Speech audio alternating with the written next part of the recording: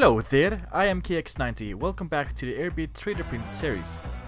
This is how my version of the Airbit frame looks like, and on top of that I made two prototypes for the Propeller Protectors.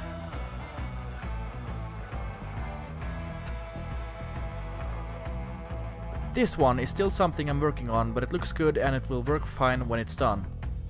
And this is the protector I've completed, and a file for it will be uploaded very soon, and when that happens I will post a link in the description for this video. The idea is that all you have to do to attach the propeller protectors is to remove the propeller, squeeze the protector in place, adjust the angle, attach the propeller, and there you go.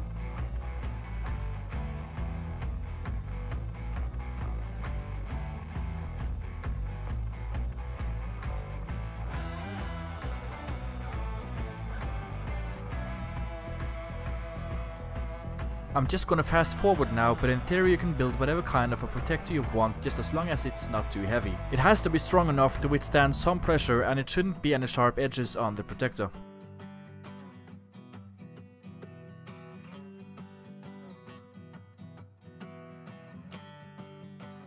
In the future I will make a video about how to make your own protectors. But in the meantime, if you do have any questions, feel free to comment in the comment section below, and I will try to respond as fast as possible.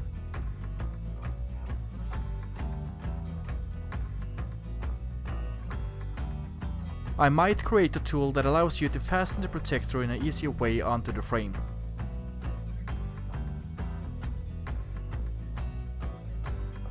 And there you go, this is how my version of the Airbit looks like with the protectors in place. You can create different kinds of landing legs, how they look and how you can fasten them, and this is the platform you can mount onto the frame with a small rope below the Airbit to carry small objects for fun or a competition.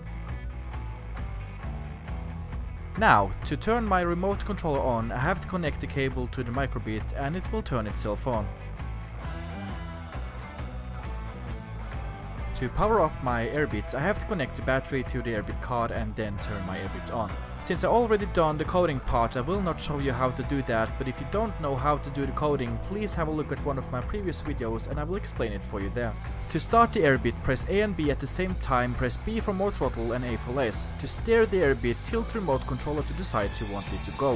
To stop the Airbit, press A and B at the same time or activate the panic function by shaking the remote and it will turn itself off.